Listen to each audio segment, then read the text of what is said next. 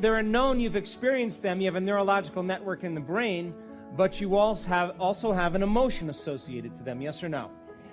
And the stronger the emotion that you have to any one of these elements that defined your identity in your three-dimensional reality, the more you pay attention to them, yes or no? Hello? So then if where you place your attention is where you place your energy. So then if you're using your enemy to reaffirm your conditioning to hatred, then you're giving your power away, your creative energy in the form of hatred to that enemy, and you are bound by an invisible field of energy that keeps you bound or connected to that person in your life. Yes or no? And if you're using your boss to reaffirm your conditioning to judgment, then you are bound by an invisible field of energy that's keeping you connected to that person. Yes or no? Because you're giving them your attention. Yes or no? And if you're using your ex to reaffirm some conditioning to the emotion of resentment, then you're giving your power away to your ex that you could be using to create a new future. In other words, how much of your creative energy is tied up in resentment that you could be using to design a new destiny? Are you with me still? And then, of course, you know, you have those ethnic parents, and you just need a little guilt to reaffirm your conditioning to your parents, yes or no? And then, you know, your best friend, you know, the one that just gets you. You know that one. Because they've experienced the same things in their life, then you are bound by an invisible field of energy that keeps you connected to them based on suffering, yes or no? And the more you suffer, the more you pay attention to them, and your energy is commingled to everything known in your life. And if you use your finances to reaffirm your conditioning to lack, or Facebook to insecurity, you know, like nobody liked you that day, then all of your energy is bound because emotions are energy in motion. And so the stronger the emotion that you feel, the more you pay attention to these things in your life, the more your energy is commingled to all these elements. Yes or no? All right, here's an atom. This atom goes on quantummatch.com, finds another atom and says, hey, listen, I really like your energy. And the other one says, I really like your particles. Let's get together. And so they get together and they start bonding and they start exchanging information, and they're bound by an invisible field of energy that's holding them together. You can't see it, but it's holding them together. They're bonded, yes or no? Yes. All right, so then here's somebody in your life, it doesn't have to be you, that just loves to suffer and feel guilt. And they think and feel that way, and then they have their best friend who also suffers and feels a lot of guilt. And because they've shared the same experiences in their life, they share the same emotions. And if they share the same emotions, they share the same energy, and they can exchange information because they understand each other, and they're bound by an invisible field of energy that keeps them connected to that person. Yes or no? So then, what does it take to separate these two atoms? Energy, yes or no? But it would have to be an energy that's greater than the energy that's holding them together. Yes or no? So then in order for you to break free from the chains that keep you energetically bound to everyone and everything in your life, you're going to have to execute a greater level of energy than the energy of guilt that's holding it together. Yes or no? The energy of pain, yes or no? And you can't have energy without awareness or consciousness, which means you're going to have to become conscious when you're unconscious, and that's going to take an enormous amount of energy. Yes or no? So you're sitting in your meditation, and your body is raging, and it says, come on, Juanito, just a little bit of suffering today, come on. To better understand Dr. Joe Dispenza's teachings, check out his audiobooks and meditations for free by signing up for Audible's 1-month free trial. Use the link in the description or comments below. You will not be charged during the trial, and you can cancel anytime you want. And you're sitting there and you keep lowering the volume to that emotion.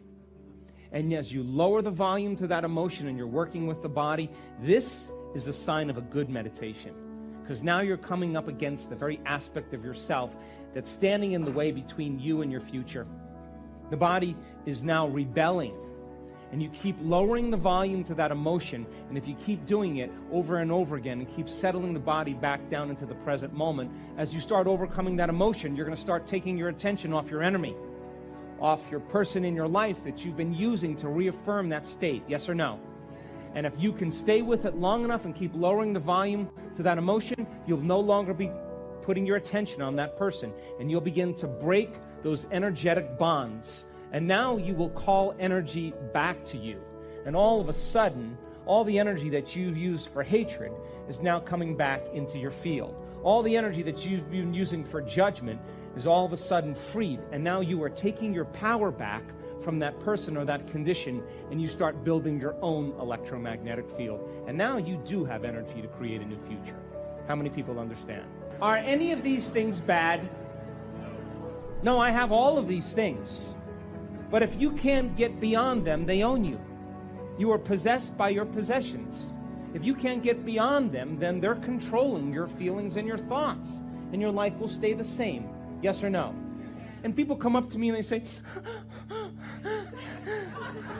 Dr. Joe, I lost my job. I'm filing for bankruptcy. My hard drive on my computer crashed. Somebody stole my phone. Someone disliked me on Facebook.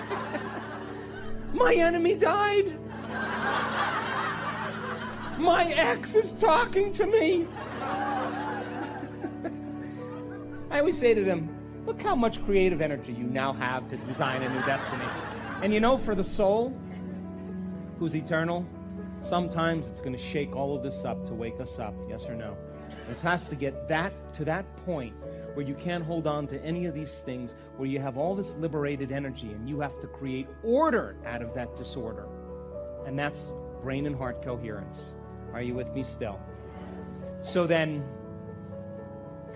all of this creative energy coming back to you as you take your attention off all these people and conditions in your life, it makes sense then there's no longer a vibrational match between you and any of those elements.